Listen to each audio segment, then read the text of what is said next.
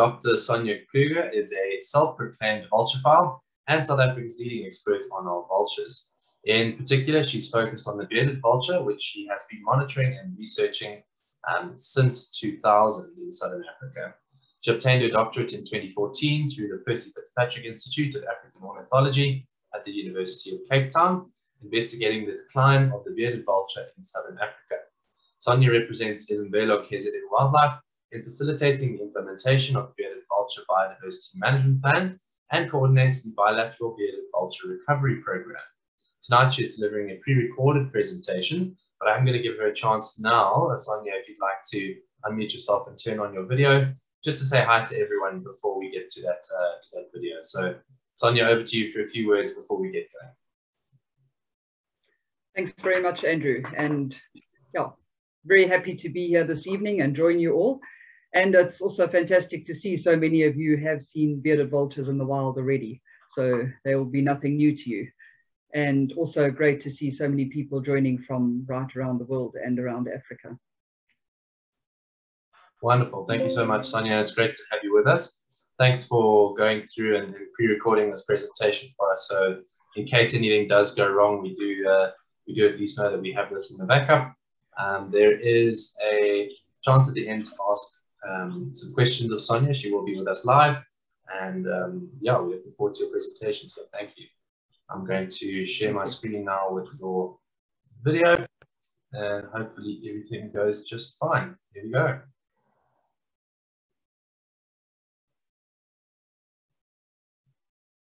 Good evening, and thank you for joining me. It is a pleasure to share with you some of the research and conservation work of the Bearded Vulture Recovery Program. This webinar will synthesize 20 years of research and monitoring of the critically endangered bearded vulture population in Southern Africa, where we aimed at determining why the population is declining and then providing the necessary information to guide the conservation of the species. Vultures are one of the fastest declining groups of birds globally. Populations across Africa have also undergone massive declines, with some populations restricted only to protected areas. Similarly, the Southern African bearded vulture population has declined by more than 30%. Vultures provide important ecosystem services and key ecological functions. Therefore, we need to manage populations to reduce their extinction risk. And in order to do this, we need to understand the causes of decline of these populations. For the past 20 years, we've been undertaking research and monitoring to try and determine what the population trend is, determine what's driving this trend, identify key interventions to try and stop the decline in the population, as well as assess the effectiveness of some of these interventions. For those of you that aren't familiar with the species, the bearded vulture is a large raptor that stands up over a meter high, weighs anything up to 6 kilograms, and has a massive wingspan of over 2.5 meters wide. They are monogamous birds. They pair for life, and they nest on cliffs in potholes at altitudes of over 1,800 meters. They are obligate scavengers, which means that they only feed on carcasses. They do not hunt any of their own food, and their diet consists primarily of bones, which they often drop from great heights to splinter into small pieces that they are then able to swallow. The threats that were identified for the species in the past included poisoning, habitat degradation, disturbance of their breeding sites, and collisions with power lines. Globally, the bearded vulture is classified as near threatened. The estimate of the global population is anything between 2,000 to 10,000 individuals, which translates to almost 1,500 to 6,500 adults in the population. And you can see they are distributed across Africa, Europe, and Asia, with the red populations indicating those that have gone extinct. Locally, we have a subspecies called Drypetes barbatus meridionalis, and it is an isolated population in southern Africa which has decreased more than 38% in its range, previously having occurred in the Western and the Eastern Cape, but is now limited very much to the Maluti-Drakensberg Mountains. The regional estimate in Southern Africa is between 305 and 382 individuals, which is 191 to 239 mature individuals or adults. In terms of the history of the species, a lot of research and monitoring was undertaken by Christopher Brown for his PhD in the 1980s, but very little was done in the following 20 years. From the year 2000, the work on the species gained momentum, with the Bearded Vulture Task Force being established in 2006. This task force developed a conservation management plan for the species, which was then revised in 2011 and gazetted as the Biodiversity Management Plan in South African legislation. In 2020, the Bearded Vulture Task Force again revised the plan and developed a bilateral recovery strategy and action plan for the species in both Lesotho and South Africa. In 2006, a workshop was held to project what the population trend would be in the future. The result was quite dire. We established that the population had 89% chance of extinction within the next 50 years. This projection was based on the best available information at the time, but it was clear that we needed more up-to-date information on the population. Firstly, we needed to determine the population size of the species. How many breeding pairs were there in the population in the Maluti-Drakensberg Mountains of Lesotho in South Africa? We were lucky enough to be able to survey by helicopter when funding was available and count breeding pairs in potholes along the cliffs. But for the most part, surveys were done on foot, with many hours spent surveying the cliffs with spotting scopes to determine any breeding activity. The surveys revealed that the number of breeding pairs had declined by more than 30%, and only 57% of all territories were actually occupied by birds. In addition, the breeding range reduced by 27%, resulting in an overall population size of less than 400 individuals. And if you look at the map on your right, you'll see Lesotho in the middle, with the dark circles representing bearded vulture territories that were known by researchers in the past, and the open circles are those territories which we found as part of our surveys over the past few decades. The crosses indicate territories that on the periphery of the range that have been abandoned by the species in the past few decades. So why have so many of these breeding territories been abandoned? There are three possible reasons, one being human impacts, the density of power lines or settlements or roads within their range, a possible lack of food, and we looked at the presence of livestock or wild ungulates and the density of supplementary feeding sites to corroborate the statement. And then finally looked at climate change, because the predictions for South Africa are for temperatures to be increasing, which means that the birds do not have an option of retreating to colder climates because they are already in the highest, coldest parts of the country.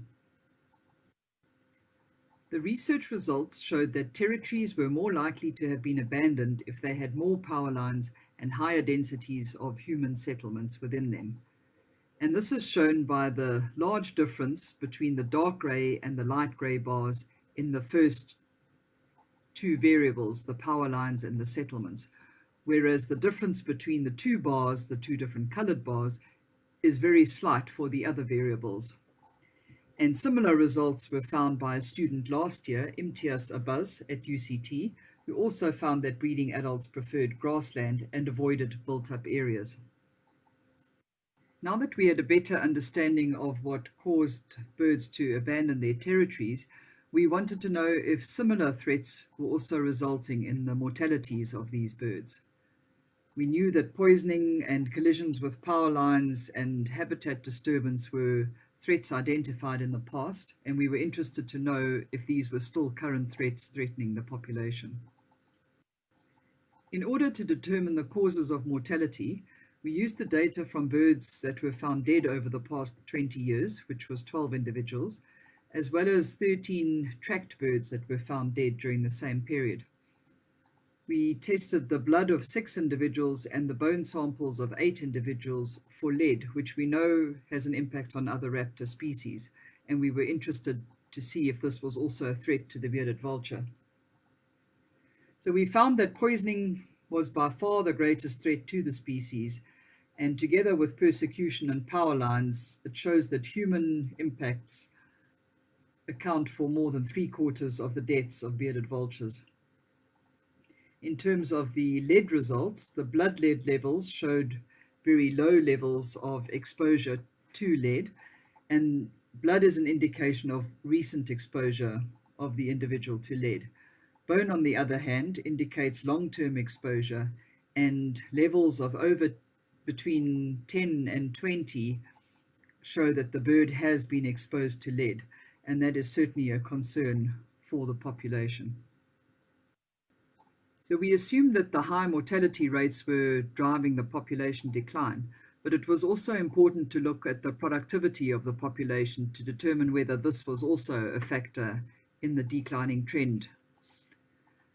To do this, we surveyed breeding territories at the beginning of the breeding season to see how many pairs attempted to breed, and then we checked them again at the end of the season to see how many of these attempts were successful. We found that over half of the pairs attempted to breed every year, and about 3/4 of these pairs were successful.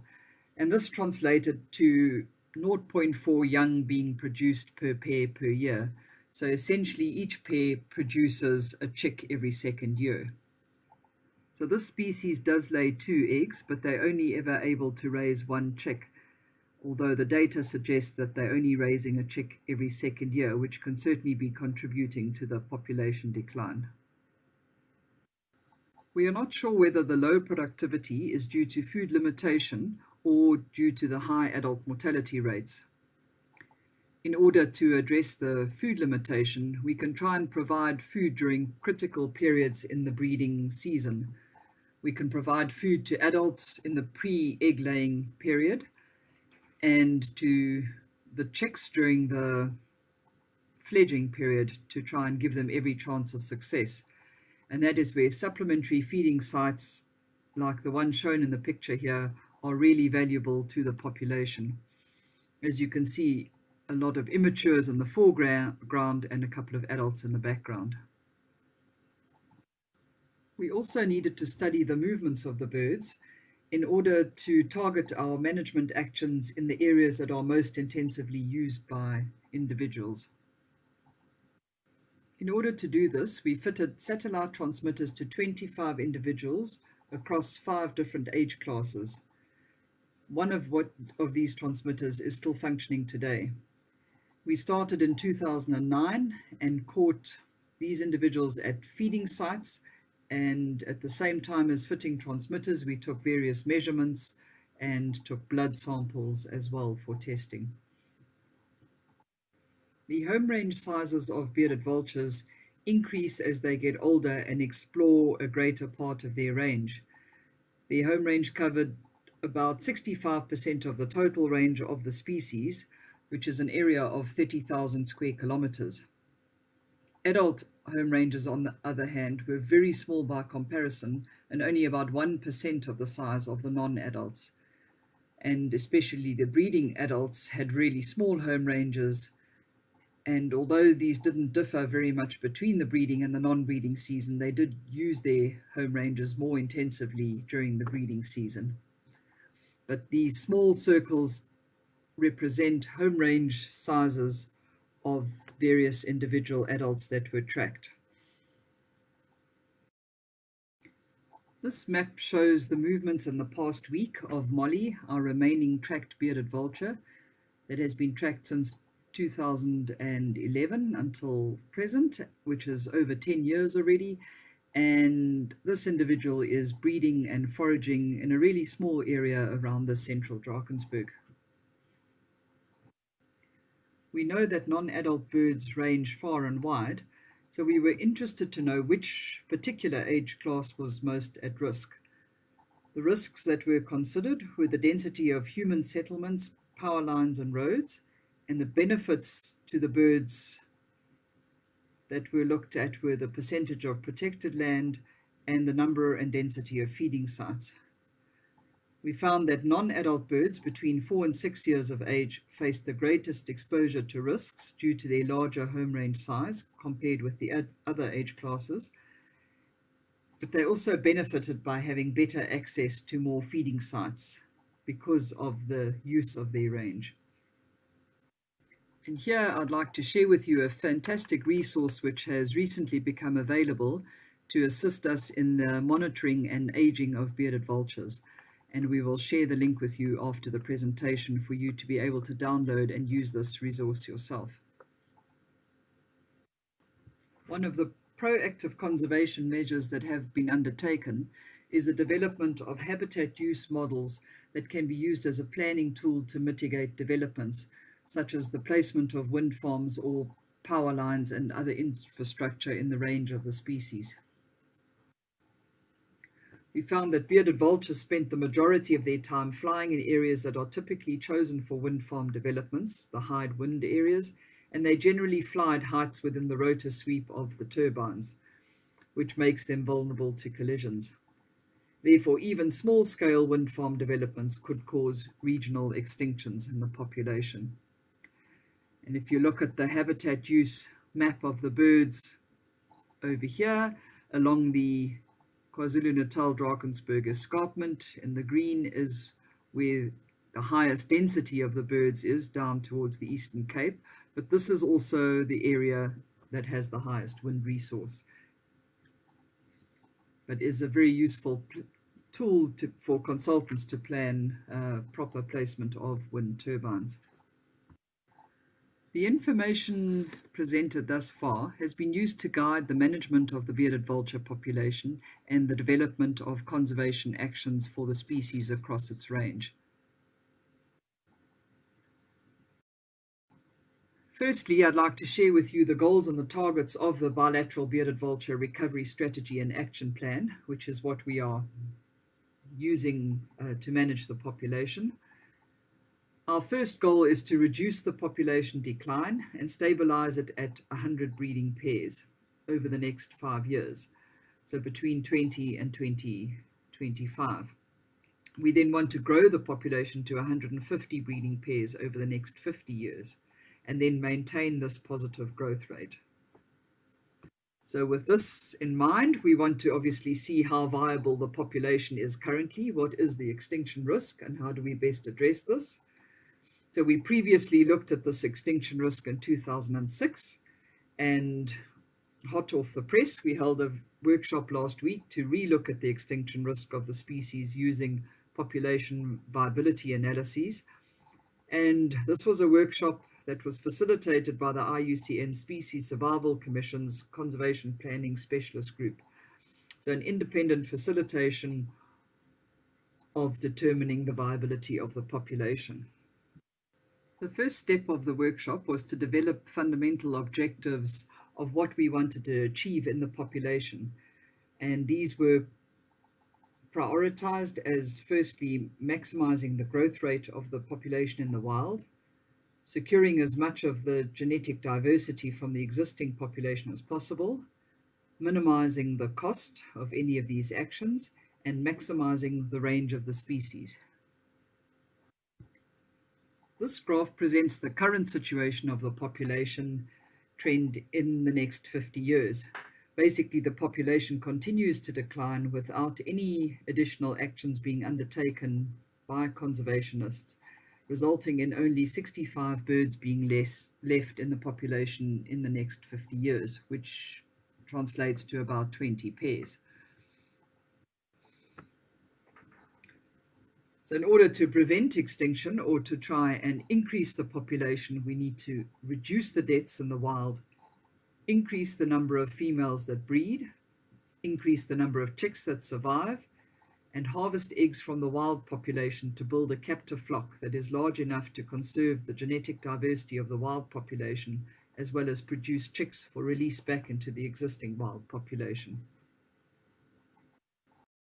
The blue line on the graph in front of you is showing an increasing trend, which is something that we would achieve in the wild population if we reduced mortalities, increased productivity, and supplemented the wild population with birds from captivity.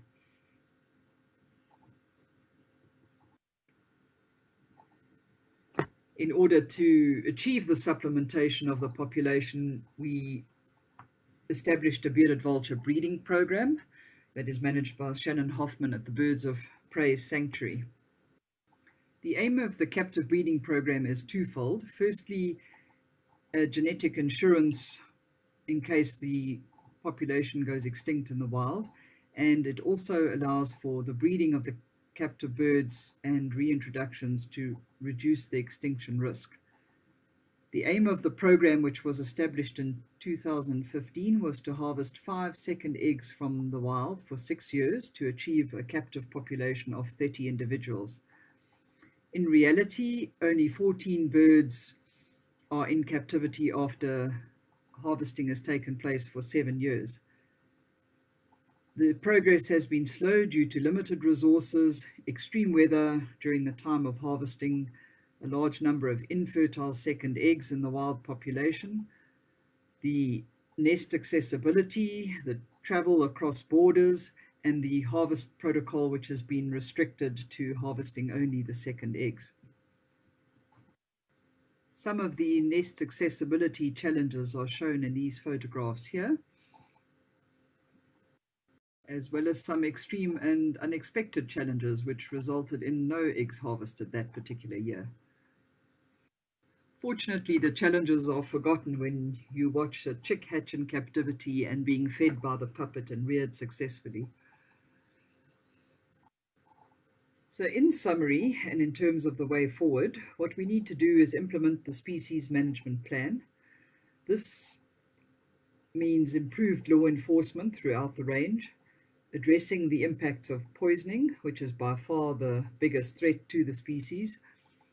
We need to implement a power line mitigation strategy that's both proactively and reactively, and try and protect territories and pairs and provide supplementary food to breeding birds. We need to grow the captive population to 32 individuals to allow for supplementation of the wild, and we need to try and increase public awareness at all levels of society so that people know the plight of the species.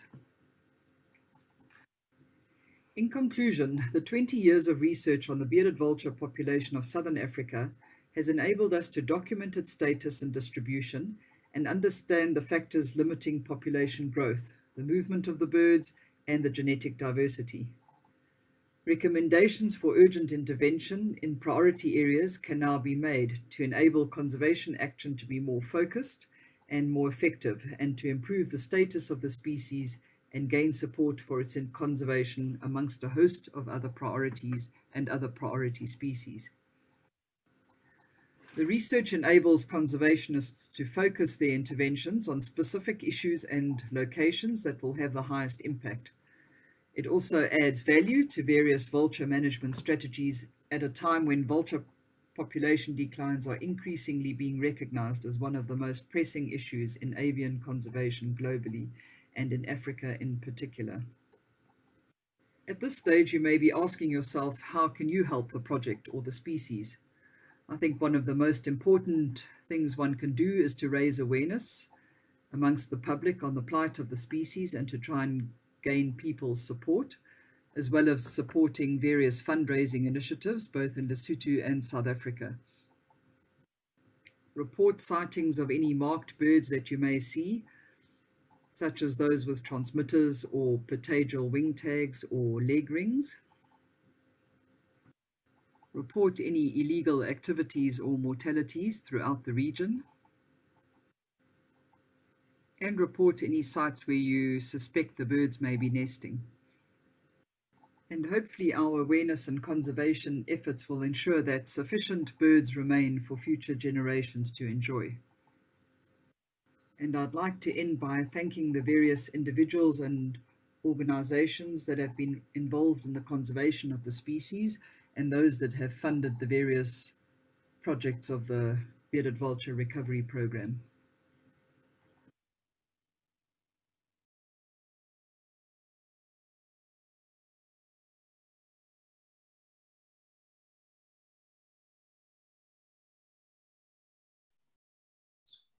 Thank you so much, Sonja, for a wonderful presentation.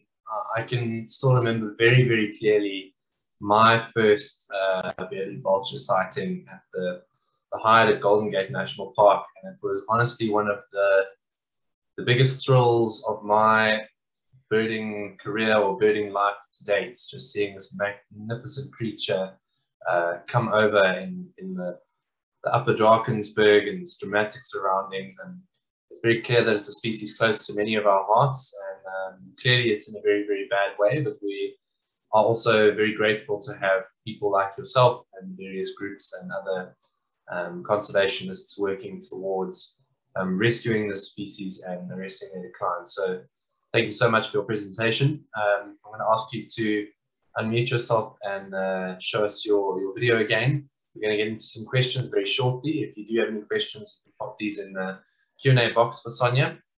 Do come back next week for the next in our AV Tourism series. We have Nikki Forbes or Nicolette Forbes from BirdLife at Equini KZN, and she's going to be talking about the excellent birding to be had around Durban and the surrounds. So thanks to Nikki for continuing that very popular series. But for now, Sonja, we're going to get on to some questions if you're ready. What should we start with? Let's start with a question from Penny Abbott. Penny would like to know, do we know whether our population's breeding success is similar to other populations? Do we have comparisons between, for example, the European population and the Southern African population? What might the consequences or the takeouts for that be?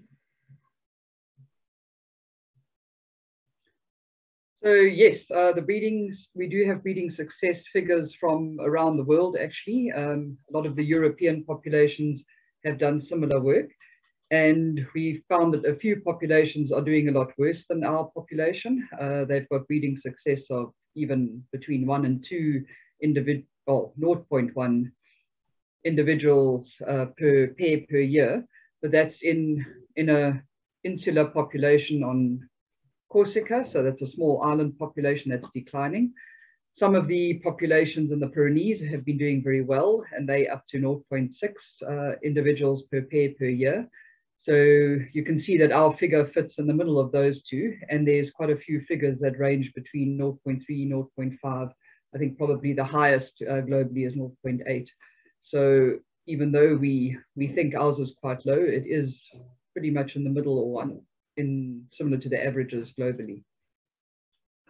Okay, thank you for that.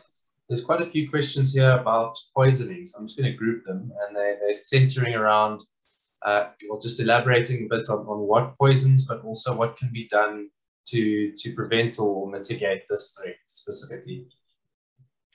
Yeah, it's certainly our biggest concern and needs the most concerted effort. What we are doing currently is a lot of poison prevention training in terms of the human-wildlife conflict management, looking at options other than poisoning, and also looking at reacting to poisoning incidents a lot quicker and more efficiently in terms of dealing with the wildlife crime scene, to try and also save any birds that might not have died yet of the poisoning incident. Because normally at a carcass you'd see, well, dozens or even hundreds of vultures. So the quicker you can deal with the scene, the better. So there is a lot of training happening on that front, and also just environmental awareness and education right throughout the range, because there are still some individuals that think bearded vultures catch lambs and are therefore poisoning the birds to try and prevent livestock losses. So that's something that can be dealt with education. But our efforts definitely need to be ramped up a notch just to try and stop the decline of the birds. There would be no point in supplementing the population with birds from captivity if all these threats are still very prevalent in the population. So there was a question around, is the poisoning incidental or directed? And you mentioned their persecution because they are seen as predating on livestock, particularly lambs. But what is the majority of the poisoning events? Are they just incidental, or are they targeted at vultures specifically? So the majority is incidental poisoning events. It's people poisoning live carnivores that kill livestock, and the bearded vultures are just a secondary poisoning. But there is some persecution of the species where the nests aren't wanted in the community areas, and people are stoning the birds, throwing stones on the eggs, or trying to chase the birds away to keep them away from their livestock. So that definitely is a concern. And we've heard more recently that the birds are also being used as food, and obviously also in the muti trade. So traditional medicine is using all the different vulture species, so not only the bearded vulture. Okay, yeah, that is very concerning. There's a couple of people also asking about the bilateral efforts between Lesotho and South Africa. If you can just talk to the enthusiasm and the involvement of your colleagues in Lesotho and the Lesotho authorities around this issue. Yes, so we have a bearded vulture task force that I mentioned in the presentation. This is a bilateral group and basically consists of individuals from all the conservation organizations in South Africa in the range of the species in the Free State, the KwaZulu-Natal and the Eastern Cape. And it also includes people from the ministry in Lesotho and volunteers that do monitoring for us in Lesotho, as well as community members and local chiefs. And yeah, that group meets twice a year, but we are in regular contact throughout the year. And we also assist both in both sides of the border to react to certain incidences. If we do have mortalities of birds, to try and assist and get birds across the border to rehabilitation facilities, if that's the case, and certainly a lot of awareness, cross-cutting across the border, as well as the monitoring. And we are harvesting eggs in both countries, so there's definitely collaboration in those type of activities. Well, that's good to hear. There was a question around muti trade and whether the superstitions around, for instance, eating vultures' eyes and having incredible foresight are playing into bearded vultures at all. Yes, they are. So they don't seem to particularly aim at any vulture species. Fortunately for the bearded vulture, they don't really look like your average vulture. They look more like an eagle. So people might not know that they're vultures, and therefore they don't necessarily target the bearded vulture. And they're also at very low numbers in the population in general. So you don't find them in high numbers in the muti markets, although we do see them. It's just they're not that frequently encountered. But we do know it is definitely a concern. And birds are sold even in Maputo and Johannesburg that have come from the Drakensberg or Maluti Mountains. They are traveling far and wide. That's quite incredible after seeing those photographs of people having to abseil down to nests and seeing what lengths you have to go to actually get your hands on eggs, for instance. Yeah, that is concerning. Yeah, I've tried to catch many birds, and it's really a difficult exercise. So yeah, I'm quite surprised that people do manage to get hold of so many birds illegally.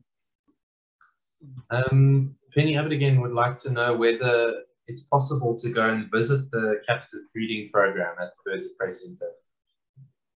Yes, so the African Birds of Prey Sanctuary is just outside Pietermaritzburg. It's between Pietermaritzburg and Durban. The facility is open to the public, and people will be able to see the bearded vultures. So I would actually encourage everyone to go and visit if they are heading on the N3 between Pietermaritzburg and Durban. It's well worth seeing.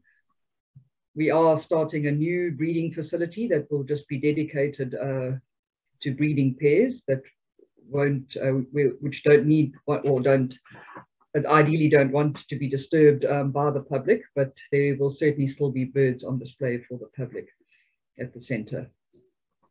Okay. And another question linked to breeding in captivity. Alan Bedford-Shaw would like to know, does the population in captivity manage acceptably? And do they breed in captivity, which you've alluded to the fact that they do? And at what point will it be viable to introduce captive bred vultures back into the wild? Okay, so as I mentioned, the captive population is 14 individuals, and it's a population that was started in 2014. So the birds take about at least 7 years to mature and start breeding, well, in the wild or in captivity.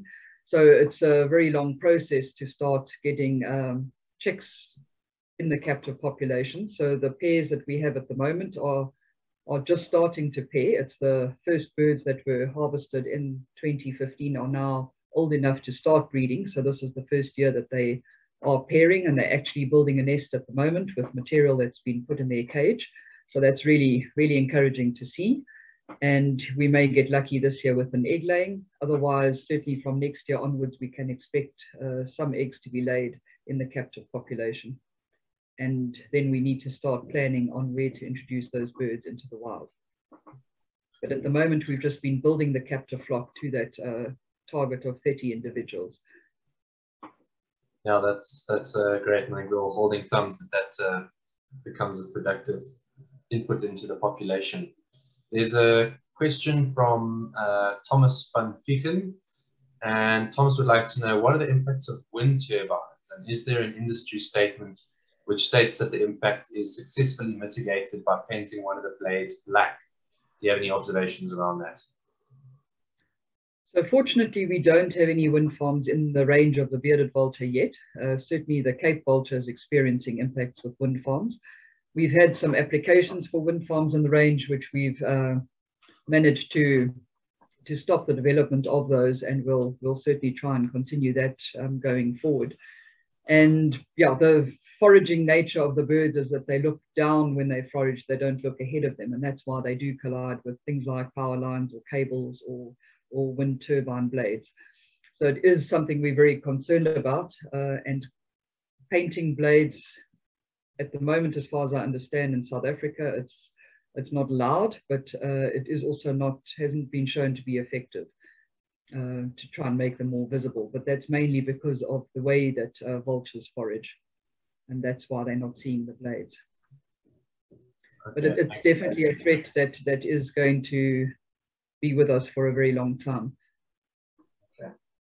Well, I hope we're well guided by the management guidelines for other birds of prey when it comes to that threat being realized. There is a question from Rob Simmons, who I'm sure you know.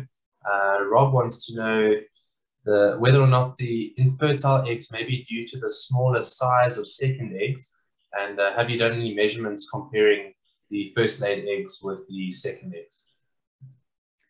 Yes, so the second eggs are definitely a little bit smaller than the first laid eggs, and that's how we can tell the difference when collecting the second egg in the wild. We do take calipers and measure them in the wild, and then take the smaller second egg. So we have had a nest with 3 eggs in it even, and there's a number of nests that just have 1 egg as well. So the infertility, the pair has been infertile, has had an infertile egg in the 1 year, and in the following year the eggs are fertile again. So it does seem to be a bit of variation, but we also have a very small sample size of nests that we've climbed to, so it's probably about 28 or so nests. So that's information that we're gathering as the harvesting program continues. All right, thanks for that. And another one from Rob. I'll give him a significant amount of floor time tonight. He wants to know whether or not there's a plan to increase genetic diversity, and will this involve eggs or birds from the more northern populations?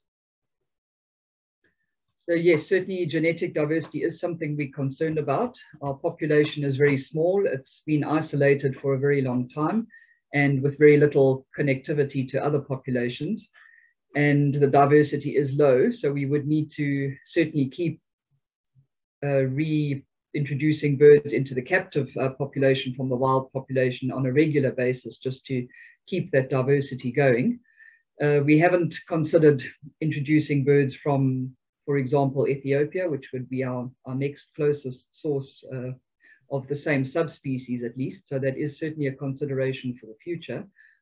But we also have found that our population has some very special genes that aren't shown in any other populations, and that's certainly something we would want to preserve going forward. Okay, great, thank you.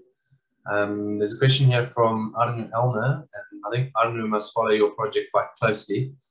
He says, your monthly update on the bearded vultures in the Drakensberg and Lesotho shows a gradual decline of birds being monitored with satellite tracking devices. Are you planning to do future satellite tracking and potential tagging on the vultures? And he says, thank you so much for an excellent presentation and many years of dedication. Thank you. So yes, we've had 25 birds that we've been tracking over the years. So unfortunately, a lot of them have already died and a few of them have dropped their transmitters, and we are left with just that one individual. So we have got a wealth of information of those trackers, which have been transmitting for more than 10 years. And I think it's probably well over 300 bird years of information that we've got. And it's that information that we've been using to look at the movements, patterns, and try and develop all these habitat use models to try and inform developments and assist with conservation planning. So we have a wealth of information. So at the moment, there wouldn't be any need to put additional tracking devices on. It's also a very expensive exercise to try and pay for these transmitters. But certainly once we start introducing birds into the wild from the captive population, we would want to be tracking the progress of those birds to make sure that those reintroductions are successful. So it's definitely something we would consider again at that stage, yes. Getting back to the captive bred populations, Marty Jasper wants to know whether or not artificial insemination is being considered as something to do, as opposed to having mating of actual live vultures. So it is something we have considered, but we haven't taken that thought any further. But it's certainly something that would need some more discussion going forward, yes. It may end up being the last resort in some, certainly in some cases. So it's not something we want to discard at all. Okay. Then there's a couple of questions around vulture restaurants, which you mentioned in the talk. And you mentioned that there are quite a few of these around. The first question is, which of these can be visited by the public? And the second question is related to vulture restaurants leading to a decrease in range, and what are the mechanisms and problems associated with that? Okay, so yes, there are a number of vulture restaurants right throughout the range. We have done a study on the restaurants to try and get a database of where they all are, how frequently they provision food, and also the attitudes of the managers. Are they aware of the various threats to vultures, such as veterinary drugs or lead from bullets that are used to cull or kill the animals? So we do try and get a handle on the management of these sites. And it is also an activity that we do encourage right throughout the range to try and increase the food source for the birds. Because of the large amount of land transformation, there's certainly not as much livestock in the areas as before. So supplementary feeding sites are encouraged. It doesn't look like the birds are reliant on those sites solely. They're not sitting, on the cliffs waiting for food to be put at the site. So at the moment, it doesn't seem to be affecting the natural feeding behavior in the wild. But it's something we do need to manage, and also look at where the gaps are in feeding sites in the landscape, and possibly start new feeding sites, because we do think it will increase productivity in the species. It has been something that's been tried in Spain, and it did increase productivity of the population, but it also resulted in the productivity declining over time, because the juveniles would be competing with the adults at feeding sites that were placed quite close to the nests. So that is also something that we need to be well aware of, and not impact the adults negatively. Are there any concerns about vulture restaurants being the points of aggregations, that they are having high risk for poisoning events and persecution events as well? Yes, that's certainly something we are aware of, and we need to try and manage and mitigate. As soon as people know that that is a site where vultures are feeding regularly, it is something that can become a risk. So we do need to be well aware of it. And sorry, just to get back to the previous question, which restaurants people can visit. There are, I think everyone's familiar with the Giant's Castle feeding site and hide, as well as the Golden Gate one. So there are a couple of restaurants in protected areas, and perhaps just look at the Project Vulture website for more information on which feeding sites can be visited. There are a number on private properties where farmers have just been putting out carcasses, so those aren't necessarily open to the public, but there's certainly quite a few that people can visit. And it is a great way to see the birds, yeah. Yeah. Llewellyn Taylor would like to know, what are the subspecies diagnostic features for our population of bearded vultures? So ours are definitely prettier, better looking. So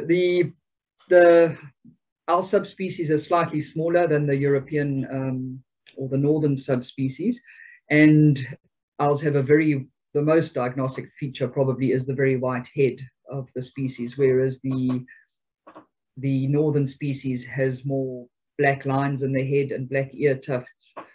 So there are some black streaks, and there's also a very dark collar on the chest of the northern species, which isn't on the southern species.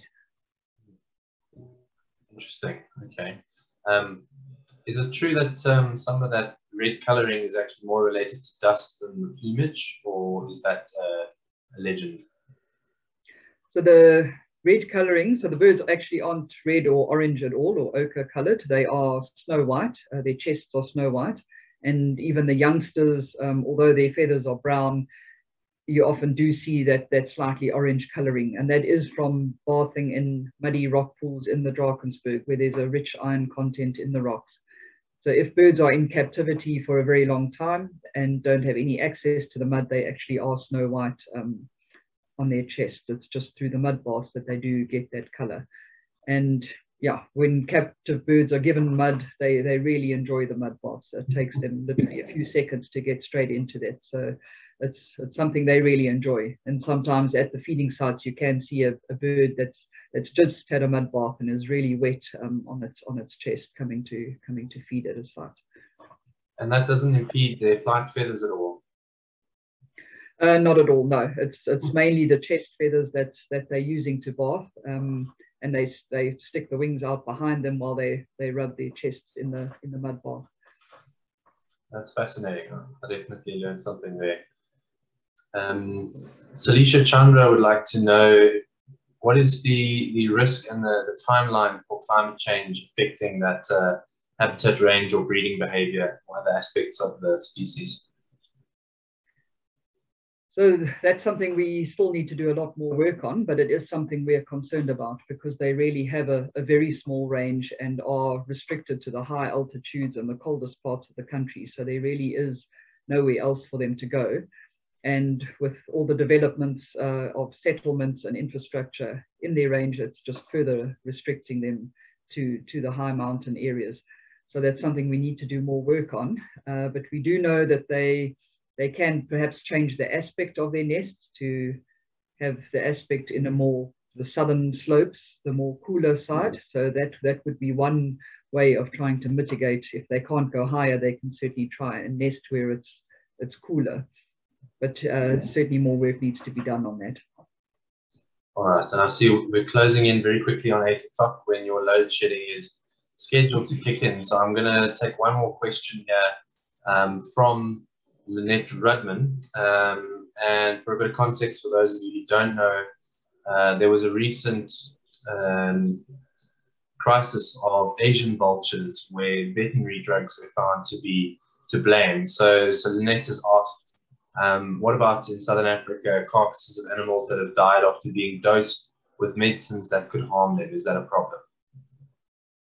Yes, definitely a problem. So the Asian problem was non-steroidal anti-inflammatory drugs, and that is something that is a concern in Southern Africa as well. We're well aware of it. The vets are well aware of it as well.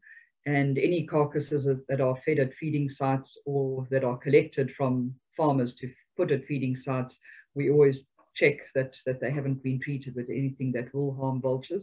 And we try and provide information to farmers that they're also well aware of which products are dangerous for vultures and which aren't. So we haven't at the moment tested any birds the cause of death hasn't been veterinary drugs in any of the birds that we've been able to test, but we're well aware of it and we're trying to manage that. I'm actually going to take one more just because it's just come in from Rob Simmons while you were answering that. I'm curious to know the answer, and I'm in charge, so I can ask it. Rob's asked, does the dust bathing and especially iron oxide have any positive effects for the bird's feathers, or is it more possibly a sexually selected trait? So we don't think it's sexual selection. We do think it's because they do have a lot of mites on their feathers, and that is one way of trying to just relieve the impact of the mites. And funnily enough, they also change nests for the very same reason. The birds I've been speaking about territories all evening, and they often have several nests in one territory. And you find that the birds might breed in a different nest every year within that same territory. And the reason being is that they store a lot of food in their nests. And there's often mites as well, that the mite load builds up in the nest. And that's why they move nests, just to allow that load to go down. And that's also the main reason why they do a lot of dust bathing. All right, so they're beautiful birds, but not very good at housekeeping. Is that what you're trying to say? Pretty much. All right. Well, on that humorous note, I'm just going to close it off there. There are quite a few questions left. If you would like to, you could type some answers to those once we've closed off the webinar. But all that remains to be said is thank you to everyone for tuning in tonight, and thank you to you, Sonja, for sharing your time and your expertise around these very threatened but also beautiful and important birds. Thank you for all the work that you do. My pleasure. Thanks.